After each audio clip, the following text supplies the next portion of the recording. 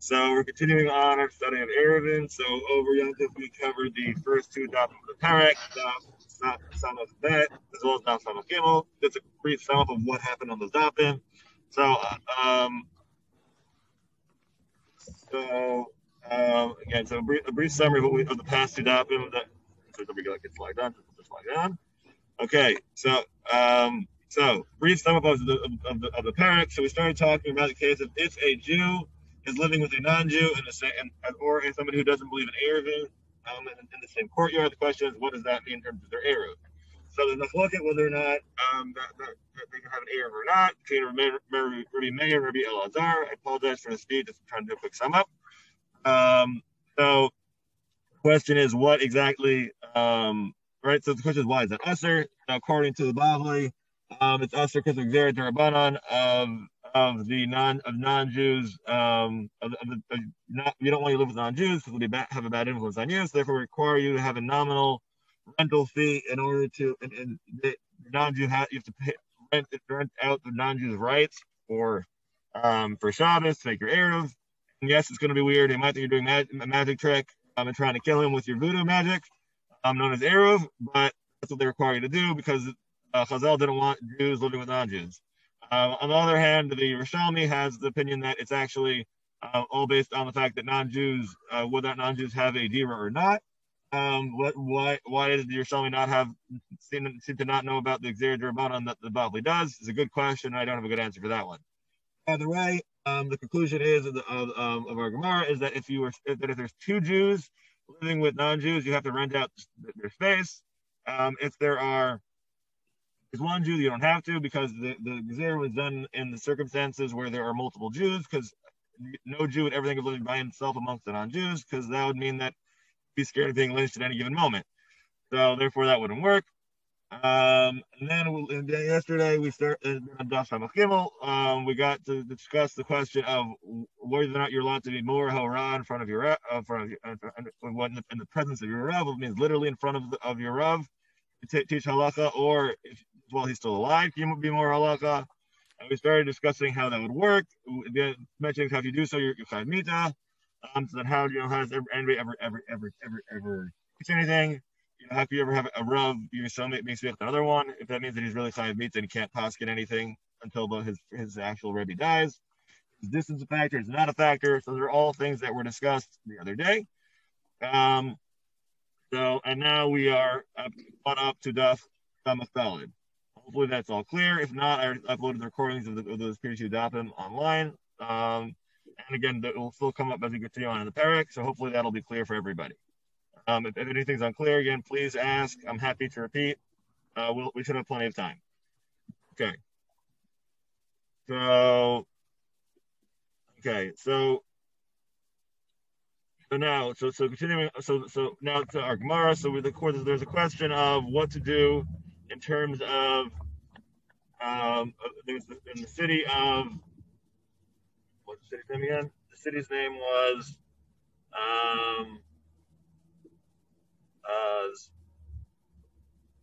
one second. What was the name of the city? Sorry, the name of the city. It's a certain alleyway where Lachman Bar Rishbak lived, and they had an interesting idea that by suggests how to fix it. He says that normally he said you have to rent it out, but Abaye was giving the eitzah of you all Bavato Yerushat. If everybody in the Chatzar decides that actually we're going to let the other person be in charge, then that means and basically we're all giving up our rights to the Chatzar and the Mavoy, and just therefore only one of us will actually have rights. Then that'll be as if we're only one Jew living with non-Jews, and that's why we will not need to rent out the usage rights from the non-Jew. That was the eighth thing by Beit. And then everybody's like, then the response of when this is told to people who asked him, they're like, wait, how does this work? What about the Xer Rabbanan, right? And the whole Xer is based on we don't want you to live with the non-Jews. And as much as you want to say it's we're halachically one person, but we are many people living with non-Jews. So how is this okay? So he said no, it's fine. Rav Huna the son of Rabbi Yeshua, went and reported. So again, now we're in the last line of Samach Gimel Amud Bet. So Azal Rav Huna, brain of Yeshua, Amr Shmata Kamei de Rava. So now Rav Huna reports this whole thing in front of Rava. And Amrle in Cain Bidadal Torah Erev Melata Mavoy. And then Rava said, if you've been doing this, then you completely then everybody's gonna forget about doing Eruvin in that place. So what's going on here? So Rav Huna said, no, the Beit called that to Marve, because they made an Eruv also. Therefore, they'll remember they're supposed to make an Eruv, even though the Eruv that he's doing is basically useless, because you don't actually need, because only one person using the one person's halacha control the Rishut.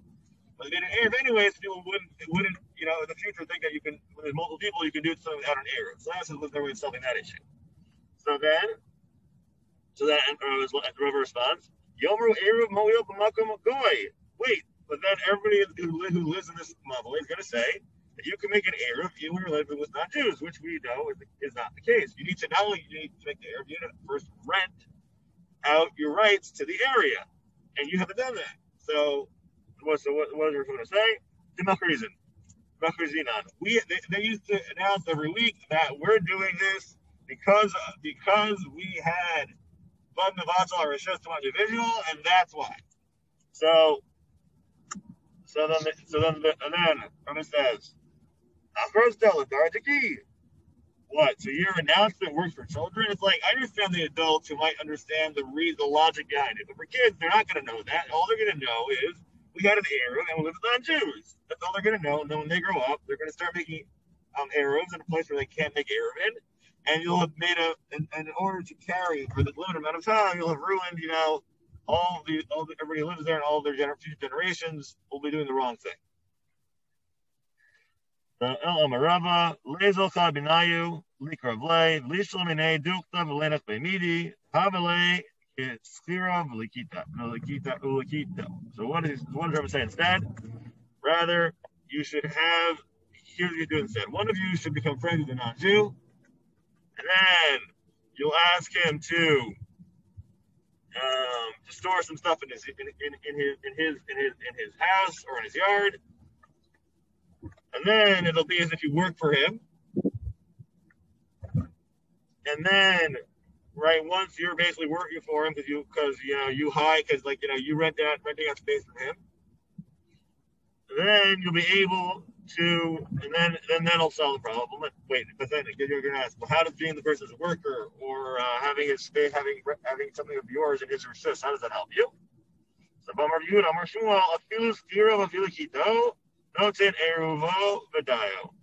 answer is, Rabbi, we're losing you. What? You lost We're me? losing you a little bit. Okay, so I'll try that again. Sorry. So the Eitzah was to store something in the non-Jew's house. That way, you become like his worker. And we know that if you're making an Eruv, you don't have to rent from the actual owner of the place. You can rent it from the person who works for the owner of the property is also good enough. But there's somebody who has rights to you, who's using rights, you rent from them, that's all that matters. So here, by lending him something, you become as if you're his worker, which gives you usage rights to his area, and therefore he's no longer being asked to you. Right? So this is also the advice given if you happen to be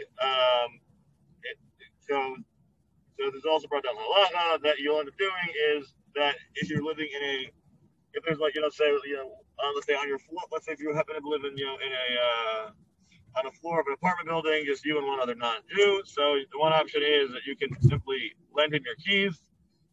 So you mind throwing these for me in case I forget my keys. And then you have a place in their house, and therefore you'll be able to solve the issue of without having to rent out their rights, and that would also be sufficient because now it's as if you're their worker, and therefore that'll work too. Another Eitzah is also mentioned here is Sterlikito, right? His worker and his or a sharecropper, and we'll get into more about how that'll work out in halacha. We'll discuss that more in just a moment.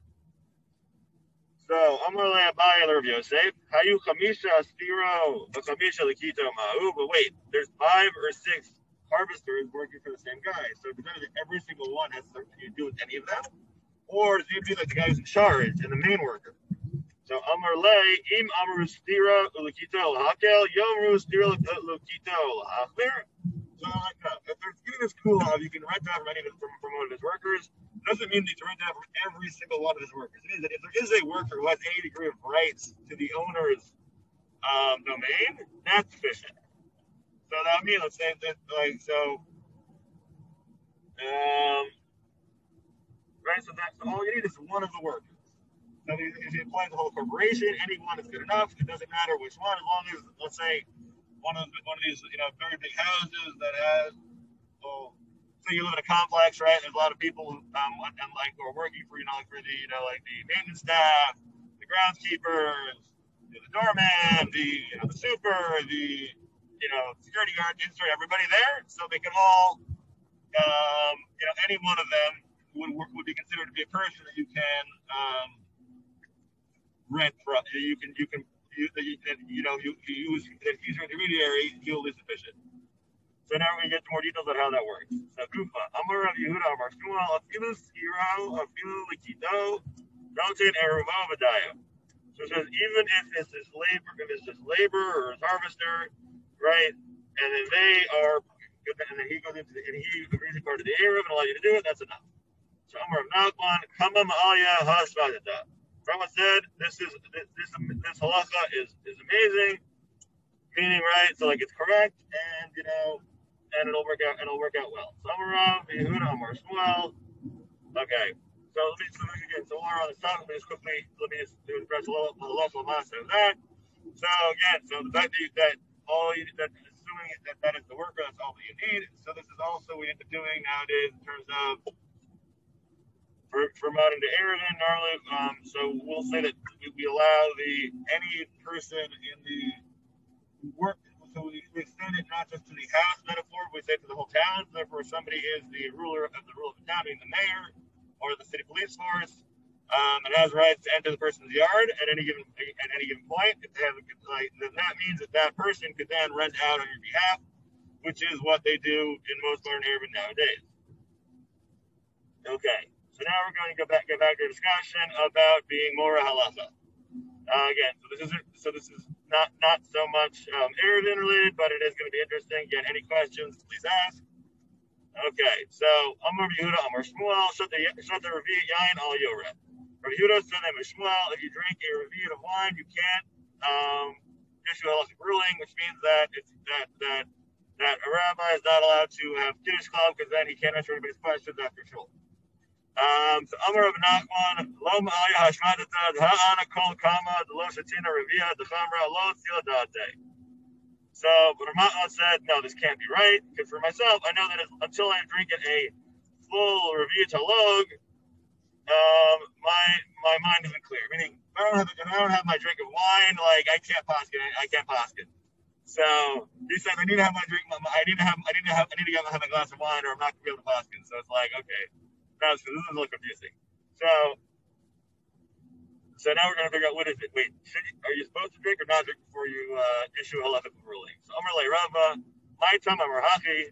Rava said, wait, why did he say? It's like, so wait, what is going on here with this truth like this? You should drink before you paskin. I don't get it. So Amar Rabbi Acha Bar Hanina, my dictive Beru'eh Zonot Yebad Hon. When the pasuk says in Mishlei, he who gives company to prostitutes wastes money. Kol Omer Shmua Zo Na'eh V'Zo Eno Na'eh Mabed Honesh Al Torah.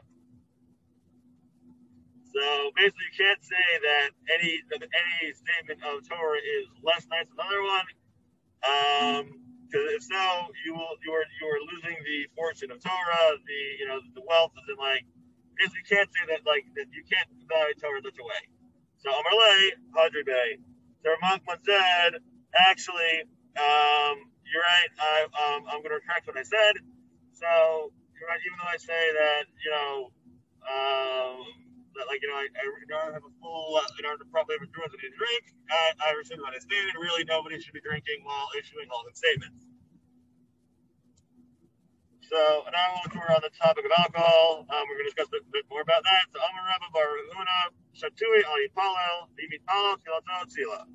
So Rabba Bar Huna says if you drink, you're not supposed to daven, but if you already davened, it works. So then on the other hand, we have again, so Shatui would mean that you have drunken a little bit. On the other hand, we have Sikor Al Yipalel. When a drunkard, right, meaning when you're really drunk, you should have davened Yipalel Pilato Toeva. But if you're really drunk, then you not only shouldn't you daven, but if you were to daven, then your davening is an abomination, which is pretty bad. So now the question is, Ekidami Shatui, Ekidami Shikur, right? So what difference between somebody who simply had a drink, who's drunken a little versus drunk? Like where's the line? So Jihad Ravi Ami Bar Shumni Rav Menashe Bar Yirmiyah Migifti Habukai Mipadre Adade Amahabra Nahar Yufti. Okay, so now we're from Rabba Bar Shumni Rav Menashe Bar Yirmiyah from Gifti, were like talking to each other by the ford of the Yufti River, and they said, Amru Kolchad Minan Lema Milta Delosh Miel Chavre. Everybody should say something that his fellow hasn't heard yet. And say a little Torah before we leave. Damar Mar Marahuna Lo Yibater Damachavero Ela Mitoch Nor Halaka Mitoch Taf Sokro. Because as Mari the son of Rahuna says, that when you say depart with somebody, you always leave them with little words of Torah, little Nor Halaka. So that way they'll remember each other for next time. So, we're losing you again, Rabbi. Sorry. Okay, so again, so the story there is we're talking about. So, when the story about being drunk and not, what is the boundary of being drunk or not come up? This came up when Rabbi Bar Shuvni and Rav Menashe Bar Yirmiyah were about to part ways, and they quoted the statement of Mari Bar Huna, who said that when you depart from somebody, you should always mention a Dvar Halakha, and by doing so, you'll remember each other. So that's what they did. Now here's the Dvar Halakha they spoke about, which is going to be the Dvar Halakha that we want to hear about. So so we're following up on the question of what is drunk versus just having had a drink, right? What's the boundary between the two of them? So one of them opened saying, what's the difference between if you had a drink versus drunk? Shatui kol sheyachol ledaber lefnei hamelech, v'shikor kol she'ein yachol ledaber lefnei hamelech. So how to differentiate that when you somebody had a drink, that's you had a drink, but you feel comfortable lobbying before a king, talking to him. You wouldn't feel uncomfortable because you still your wits about you. Just you had a drink, and that's okay. On the other hand, a drunk is somebody you wouldn't feel comfortable going in front of royalty because you wouldn't feel you had your wits about you, and that'd be the problem. So that's how you tell if you're drunk or not drunk. The Padak Edach Lamar, the other one opened up and said, Amavzik, Benitza Hager, Maya Seb, Yitzkamu, Biyado. So another one had different halacha. How would you, if you take possession of somebody who converted their property, and you want to make sure to keep it after they pass away, what would you do? So Yikach Behem Sefer Torah, with the amount of profit you need from this from purchasing of the land, you should buy a Sefer Torah. Amar Sheh said Afilu Baal Benitza Ishto. So similarly, you should if you want to make sure, let's say, that you don't lose your rights to your estate in a divorce settlement with your wife, you should make sure to buy a Sefer Torah with the profits. Okay, and interesting advice there, but okay, right? So they're saying that if you want to make sure that you don't run into any problems down the road, you should make sure that you're involved in Torah throughout the whole process. Okay, and now we are on Samathal, and with that, fourth word. So Rava Amar Afilu Avad Iska Barava. So Rava said, even if you went into a business venture, made a lot of money, you should also make sure to invest in the writing of a Sefer Torah, because that'll mean that you'll end up keeping your profits and they won't all disappear. Rapapa Amar Afilu Matzah Mitzia. And Rapapa says, even in the case of if you found if you have a chance to find a nice find, like you stumbled across. We're losing you again. Sorry. Did I cut out again? Okay, sorry. You frozen. I froze. Okay, 1 second. Okay, so I'll go back a bit. So, Rob, I think you have to back up a little. You froze too. So. Okay, so we're talking about advice. So the second person's advice was, how do you make sure that you make profit, and that you're going to keep it? So, for instance, let's say if you had purchased from a convert, that you want to make sure that you hold on to this land after he passes away. The reason why this is considered to be a very valuable acquisition is because normally land will revert back to its owner after Yovel. In the case of a ger, that would not be the case. You get to keep it if you bought land off of a ger. So that's why you want to make sure that you get to keep the land after transferred by Yovel. So they say you should invest some of the profit you make from that property, from that land, invest it into Sefer Torah. Similarly, Rosh Hashanah had stated that you should do so with the estate that you get from your wife's dowry. You want to make sure that you hold on to it, that you don't end up losing it in divorce or some other unfortunate circumstance. You should make sure to invest in Sefer Torah. Similarly, Rabbi says, in any type of good business venture, you should also donate. You should also invest in Sefer Torah. And similarly, Papa says, simply you found a matzah, you chanced upon, let's say, you stumbled across a pot of gold, you stumbled across, you found some that precious gems on the street. Also, you should invest some of that money into getting a Sefer Torah. And Rav Nachman says, a few k'tam tefillin.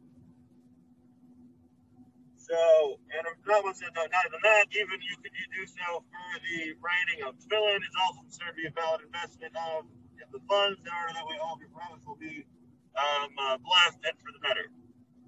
So I figured now's a good time to mention that the BAYT is having a fundraising effort. So if anybody would like to contribute towards that, the link can be found on the BAYT's website. Okay. So Amar Rav Chanin Vitim Rabbi Chanina my Gra the Vaydor Yisrael Neder Gomer. And how do we know that you're supposed to donate towards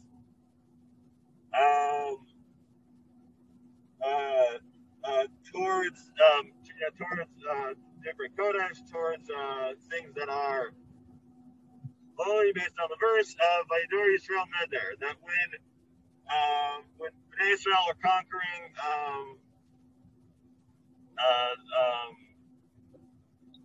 the Canaan nation after they had captured a manservant. So the Jews decided they're going to in order to ensure their victory, that they would donate the spoils to God, make it their. So this swear that they did was ensured their success in their ventures. In this case, their venture was a military venture. So just like I hope that in Israel then, it'll hopefully help us all out now. Okay. So, so now we're back to this discussion of wine. So Amar Rami Baraba, Dereth Meal, Mishena Kosher, Mabigin, and the Yayin. Right? So now we mentioned that you shouldn't drink and daven or drink and paskin. So, or drink and teach halacha. So now we're saying that how do you solve the issue of being drunk? So you should walk for a meal, again, about a kilometer. Or if you drink, or if you sleep a little bit, that'll also take the edge off of your being drunk with wine. Amar Abdallah, Amar Rabba, Baravua, Lor Shanu Elash, and Shanta Kadeh Repeat, Aval Shanta Kadeh Repeat, Kol Shekeri Tadera, Torato, Veshena Mishakarto. So. No. Oh, I lost everything again? Okay, so I'll repeat that what I just read. You're freezing up again. Amar Rami, Baraba, Derek, Meal, Mishena, Kol, Shumping, and Dayan. Right? So walking for a distance of a mil, meaning over a kilometer, a nice 10-minute walk, or getting a nice nap in. will get rid of the effect of alcohol. Amar Nachman, Amar Rabba Barvua, Lo Shanu El Shashata Kervi, Abal Shata Yatim Revi, Post Cage Shadera Thrato, Bashena Mishak Prato. So, and this is so Rabba Nachman said the name of Rabba Barvua, but this is only the case if you only had a little of drink, you only had a glass of, you only had a Revius of wine. Would that be the case? But if you drink more than that, actually, all these devices would actually make it worse. It would make you, the walking around would make you, or taking out would actually make you have a worse ability to handle your liquor. So, where do we know that walking around is going to help you deal with your being drunk? Tanya, we're not right. This is the opposite thing else. Shahaya Rochev Al Hamor, Vahim Halef, Me'akol Apsid, Vahir Bi'eloi, Mahalef Afarav. So we had a story of Rabbi Gamliel that he was riding on the donkey and he was going from Akko to Ziv, not long, which is, a decent journey, and Rabbi Eli was walking behind him. Matzak Buskin Madera, then they found a loaf of bread on the road, and Amar Lo. And then Rabbi Gamliel said to Rabbi Eli, told Buskin Madera. And Rabbi Eli and Rabbi Gamliel told him to pick up the bread from the road. The guy told Buskin Halalu Meilai. Then Rabbi Gamliel pardoned on you and told him, guy, take these loaves from Eli. Because that was not his name, or it's and that's what he was saying. So, okay, so Nitapel Lo Rabbi Eli. So then after Rabbi Eli gave the bread to the non-Jew, they continued on the journey together. So, Amar Lo Behechanata. So then Rabbi Eli asked the non-Jew, where are you from? Amar Lo Me'arot Shel Borganian. He says, I'm from the city of Borganian, the city that's got a lot of guards nearby. Right? I guess it's a outpost. That live nearby. I think it is for us. Okay, so I'm going to repeat that. Frozen. Gotta go back 30 seconds. Can you still hear me? Can everybody hear me? Okay.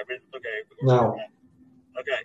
So again, so Rabbi Eli is giving over the bread to this non-Jew. Essentially, he's from the city of Gardens. No.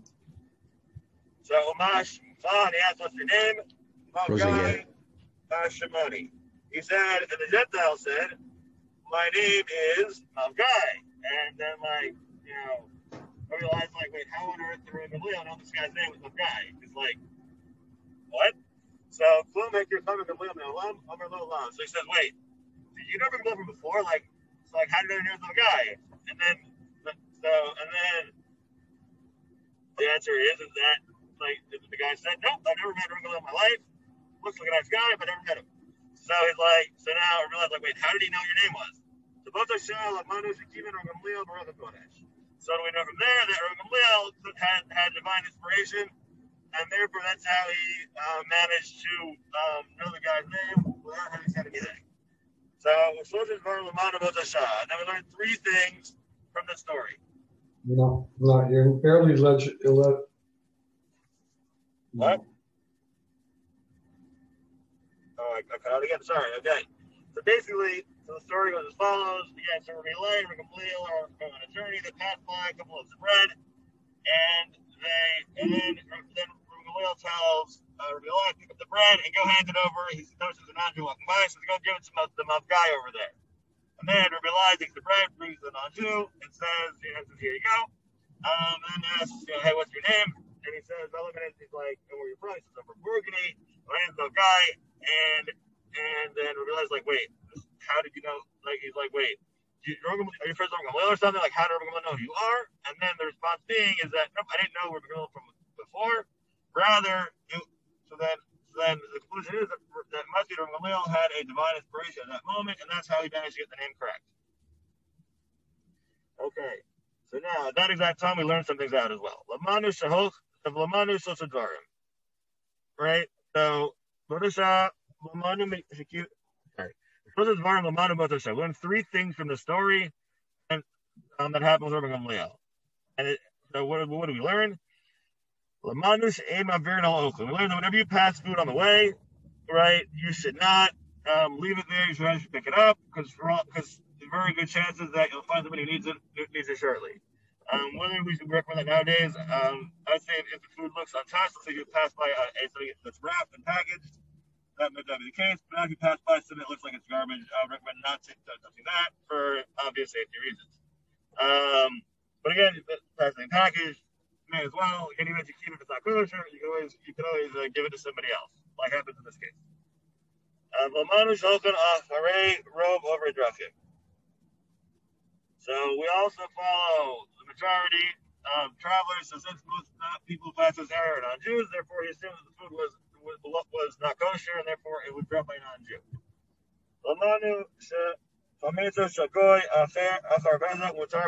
also learned that the chametz of a non-Jew after Pesach is mutar, because if you find a bread on the side of the road, you don't know what it's from. And presumably the story happens sometime shortly after Pesach. You don't know how long it's been there for. So this must be that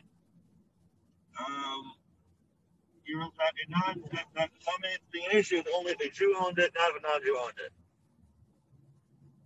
Okay, so that's why we are all lucky enough to. I think it already froze.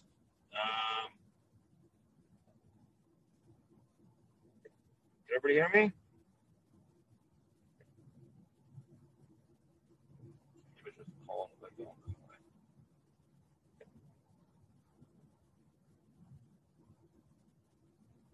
The cloud now. Hopefully everything will work. The phone will get back to working again. Okay, so we have so 8 minutes. So hopefully I'll be able to finish it off in that time. If not, we'll see. I apologize if the recording gets lost. Well, that's what happens when I get cut off in the middle. So here we go. So back to what we're talking about again. The story. We have a story going on with.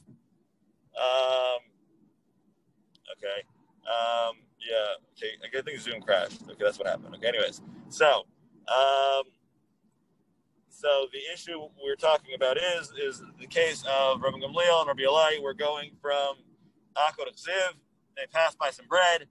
They Rabbi Gamliel told Rabbi Eli to pick it up. He gave it to an non-Jew whose name was Mavrai, and then somehow Rabbi Gamliel knew his name, decided never met him before, which was very impressive. Then we got to then we learned three things. We learned that you're always supposed to pick up food when you pass it on the road. We also learned that you're supposed to that you assume whenever you find on the road follows the majority of the travelers you have to be passing. We also assume that any food that is found will be belong to the most recent. And also we learned that. What was the last one? Is that you're allowed to benefit from the chametz of a non-Jew after Pesach, because this story happened shortly after Pesach, and odds are the bread may have been there for a while, or been baked prior. So therefore, this teaches us that we're allowed to benefit from the chametz of non-Jews after Pesach, as opposed to the chametz of Jews, which you cannot benefit from. In fact, some of the Stukim were of the opinion that any leaven by even by non-Jews would not have been allowed to be eaten. We don't talk in that way, as everybody knows when they go right after Pesach to the non-Jewish supermarkets to go enjoy their very nice chametz. Okay, now once we've arrived in the city of Chziv, somebody came to ask Rabbi Gamliel to undo his neder, right? To do hatar nadarim for him. So Omer Lazet Sheimo Klum Shachinu Revit Yain Haitaki Omer Lohin. So Rabbi Gamliel asked Rabbi Eli, did we drink a reviat of wine earlier? And Rabbi Eli says, yep, we drank a reviat. So Omer Lo Imken Yitayel Afarenu Ajabig Yinenu. So then he told the person who asked about the child, give us a minute, we'll go for a quick walk, and then that'll calm our heads, and that's why then I'll be able to answer your child. Just right now I can't. So that's what he did. They went, and then he was able to finish to Pascha. Sorry, 1 second. Okay, again, so we have to cut off in 4 minutes. Okay, so so they walked for 3 more mil. And they went for another 3 mil until they reached the donkey, the ladder of Tyre. And then came to Gila Somot Tzor, Yara, Gamliel ben Chamor, Bitatep, Biashav, Bitilo Nidro. And then when they reached Somot Tzor, Rabbi Gamliel got off his donkey, put on his talis, sat, and then was matir his neder. Learned a lot of things based on the story. I apologize, I'm going to run through this really quickly because I have about only have 4 minutes. So again, I apologize, it's very quick, but time constraints. So what did we learn? Lamanu Shavit, Yani talking about Shaker. We learned that Italian wine is very strong, it gets you drunk.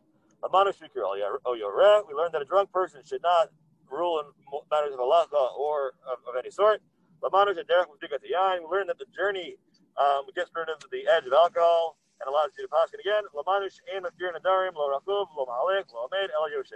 learned that the person who's being matir somebody else's neder should be sitting down, not walking, not riding an animal, but simply sitting. And that's what we do. Okay, wait a minute. Wait, they said they walked 3 mil. You're right. We learn that walking is good. It's here you need to walk. It takes more because Italian wine is very strong. But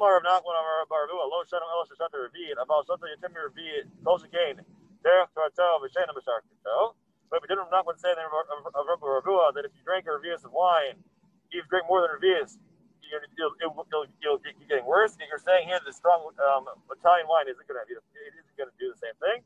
No. The answer is that they're riding on a horse, so therefore the rate of undoing your drunkenness is lower, and that's why you need 3 mil. And similar to the question of the different types of wine is different, the answer is that yes, if you were to have ridden ordinarily, it would be a problem. If you would have walked or slept in realm, but here it would be fine because riding is a more gentle way of fixing the alcohol, and therefore it won't be a problem. You need this really show that riding is magical. Wait, I'm sorry, what do you mean talking riding is so good? But we said, this is on the quick case of being Metzger neder or doing Darim. So it says you can be an old vow while you're walking, riding, or standing. Tanai, the Breita. And it's a machloket tanaim. The ikil mandamar pochim macharata. So basically, it's that there's machloket tanaim. Similarly, whether or not you need to have lead with annulment or not. The ikil mandamar in macharata. Similarly, the question is, do you have to open with annulment or not? Damar Rabbi Barakana Amar Yochanan. My patak lei Gamliel Ahu Gavra didn't Gamliel once say Yesh Botev the Makarat Charev Lashon Chavim Marpeh that there's one of others like piercing sword, and the tongue of the wise it will make you healthier. Kol Botev Ra'oi LaDokro L'Charev. Whoever talks is worthy to be remembered by sword. What? Rather that if you listen to the words of the sages, you'll be better off. Amar Mar if it ain't Mavirin Ala Oakland, and you don't pass by food. Amar Yochanan Mishum Rabbi Shimon ben Yochai Lo Shanim El Bador Harishonim Shem Benot Yisrael Perutzot B'Kshafim Bador Rachonim Shem Benot Yisrael Perutzot B'Kshafim Lo Mavirin. So when you say that you wouldn't do that, that's back in the good old days when people didn't just make magic, but people did make magic. You should not do anything funny with your food. Okay. So I think we're going to end here. I guess we discussed some of the halachot of being Mavirim or al mitzvot. We just about whether or not you eat food, or about whether or not you could when you pass when you about some laws of being drunk and how you get better than being drunk. Again, I sincerely apologize for the speedy conclusion and for being cut off in the middle, but hopefully I will start up by reviewing this last bit tomorrow. And I wish everybody a happy Thanksgiving. Okay, take care, everybody. Thank you. Bye-bye. Good.